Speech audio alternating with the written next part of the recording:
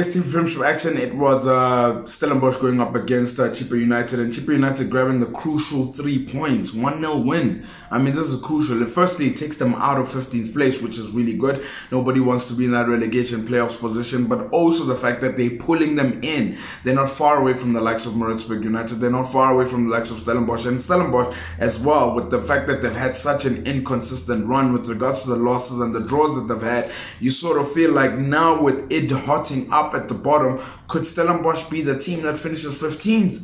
You know, could they be the team that finishes 15th? Because it's not all up for grabs. When you look at the points and you look at the teams, I think Bloemfontein Celtic is close, and you would look at the fact that Maritzburg United is close as well. You look at the fact that also Chippa United is close, and now TTM find themselves in that position, but they're playing right now, so they definitely need a win. But Stellenbosch probably will be hitting themselves at the fact that they've now find themselves in a position of pressure that they could be in a relegation playoff position as well. So, but big ups to Chippa United. They've shown resilience. 2 wins in a row, 2 1-0s as well against Chiefs and now against Stellenbosch, and this is massive for them because they get out of the 15th position.